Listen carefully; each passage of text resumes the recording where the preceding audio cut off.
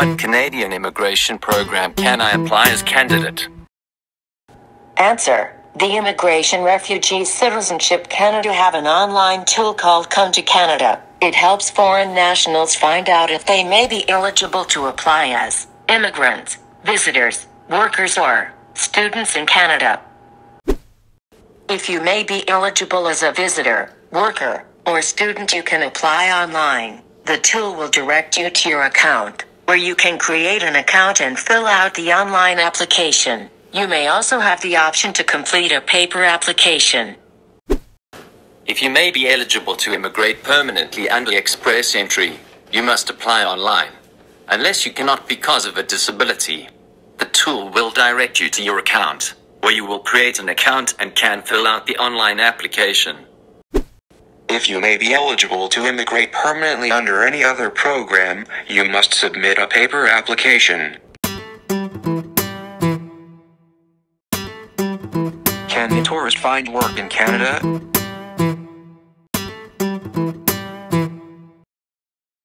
Answer. A new temporary public policy will allow visitors to apply for a work permit without having to leave Canada.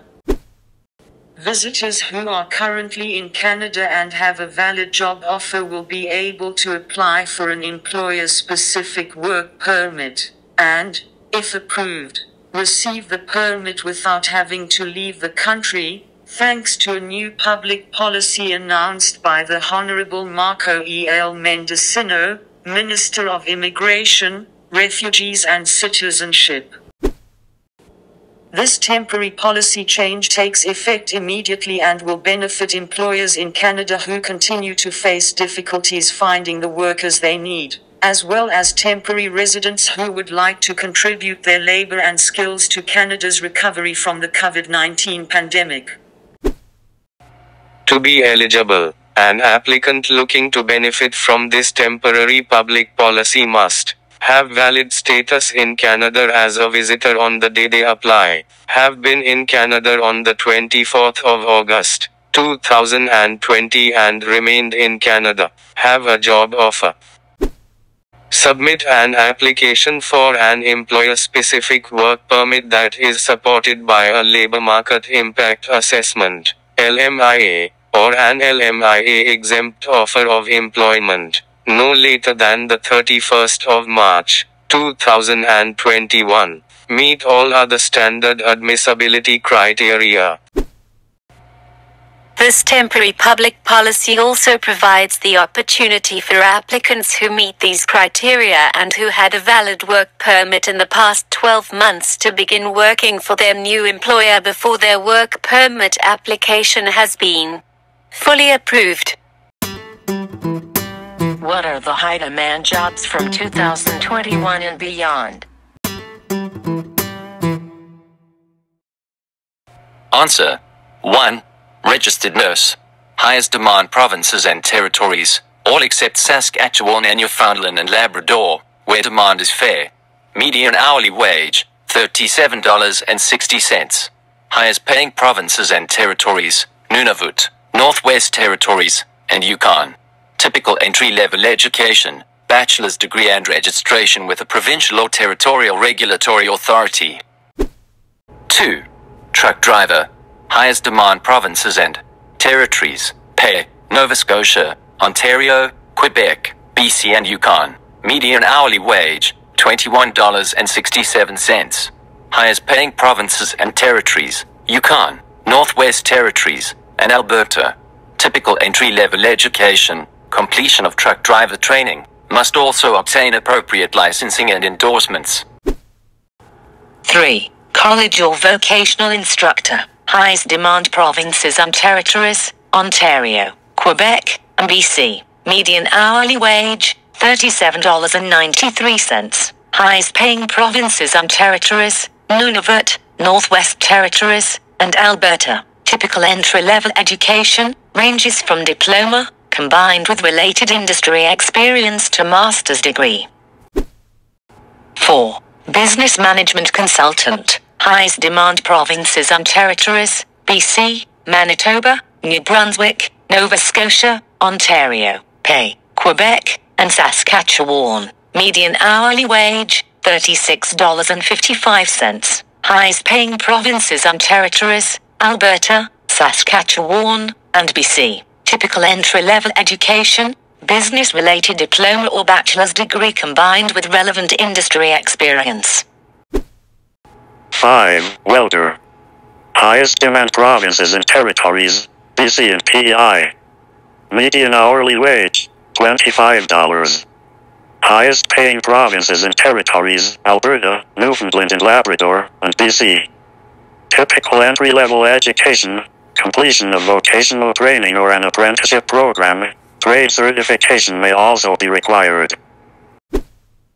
6. Licensed practical nurse. Highest demand provinces and territories, BC, New Brunswick, Nova Scotia, Pay, Quebec, and Alberta. Median hourly wage, $26.30. Highest paying provinces and territories, Saskatchewan, Alberta, and Manitoba. Typical entry-level education, diploma and registration with a provincial or territorial regulatory authority. 7. Occupational Officer Therapy Assistant. Highest demand provinces and territories, New Brunswick, Ontario, Manitoba, Alberta, BC, and Saskatchewan. Median hourly wage, $23. Highest paying provinces and territories, Saskatchewan, Newfoundland and Labrador, and Alberta. Typical entry-level education, diploma. 8. Software engineer or designer. Highest demand provinces and territories, Saskatchewan, Pay, New Brunswick, Quebec, Nova Scotia, Ontario, and BC. Median hourly wage, $43.27. Highest paying provinces and territories, Alberta, Ontario, and Manitoba. Typical entry-level education, bachelor's degree. 9. Aerospace Engineer. Highest demand provinces and territories, Nova Scotia, Ontario, and Quebec. Median hourly wage, $39.42. Highest paying provinces and territories, Quebec, Ontario, and Nova Scotia. Typical entry-level education, bachelor's degree and possibly provincial or territorial licensing. 10. Industrial electrician. Highest demand provinces and territories, Nova Scotia, Pay, and Ontario. Median hourly wage, $33.19. Highest paying provinces and territories, Saskatchewan, Alberta, and BC. Typical entry-level education, completion of vocational training or an apprenticeship program, trade certification may also be required. 11. Aircraft pilot. Highest demand provinces and territories, Quebec, Manitoba, Alberta, BC, and Yukon. Median hourly wage, $38.81. Typical entry-level education, completion of pilot training. Must also obtain appropriate pilot licensing. 12. Pharmacist. Highest demand provinces and territories, New Brunswick, Ontario, Manitoba, Saskatchewan, and BC. Median hourly wage, $50.31. Highest paying provinces and territories, Quebec, Alberta, and Manitoba. Typical entry-level education, bachelor's degree and registration with a provincial or territorial regulatory authority. 13. Psychologist. Highest demand provinces and territories, PEI, Nova Scotia, New Brunswick, Quebec, Ontario, Manitoba, Saskatchewan, and BC. Median hourly wage, $40. Highest paying provinces and territories, Saskatchewan, Alberta, and Nova Scotia. Typical entry-level education, master's or doctoral defense. 14. Steam fitter, or pipe fitter. Highest demand provinces and territories, Ontario. Median hourly wage, $36. Highest paying provinces and territories, Saskatchewan, Alberta, and Pay. Typical entry-level education, completion of vocational training or an apprenticeship program, trade certification may also be required. 15. Construction estimator. Highest demand provinces and territories, BC, Nova Scotia, Ontario, and Quebec. Median hourly wage, $31.25. Highest paying provinces and territories, BC, Alberta, and Saskatchewan. Typical entry-level education, certificate or diploma, Canadian Institute of Quantity Surveyors CIQS certification may be required. 16. Veterinary technician or assistant. Highest demand provinces and territories, Quebec, Ontario, and BC. Median hourly wage, $18. Highest paying provinces and territories, Alberta, Hay, and Manitoba. Typical entry-level education, diploma, registration with the national, provincial, or territorial association may be required. 17. Dispensing optician. Highest demand provinces and territories, Nova Scotia, Quebec, Saskatchewan, Alberta, and BC. Median hourly wage, $24. Highest paying provinces and territories, Ontario, Newfoundland and Labrador, New Brunswick, and Nova Scotia. Typical entry-level education, diploma and licensing from a provincial or territorial regulatory body.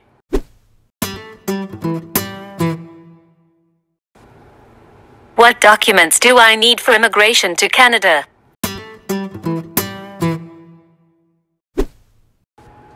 Answer. Documents for your profile. Passport or travel document. Language test results. An educational credential assessment report for immigration purposes if you're applying through the Federal Skilled Workers Program, or you want to get points for the education you got outside Canada.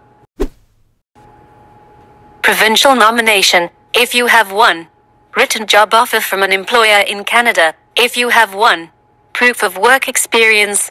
Certificate of qualification in a trade occupation issued by a Canadian province or territory if you have one. Proof of funds. Documents for your application for permanent residence. Police certificates. Medical exams. Proof of funds. Birth certificate required if you're declaring dependent children. Marriage certificate required if you've declared your marital status as married. Divorce certificate. And legal separation agreement required if you've declared your marital status as divorced. Death certificate. Required if you've declared your marital status as widowed. Adoption certificate. Required when a dependent child is listed as adopted.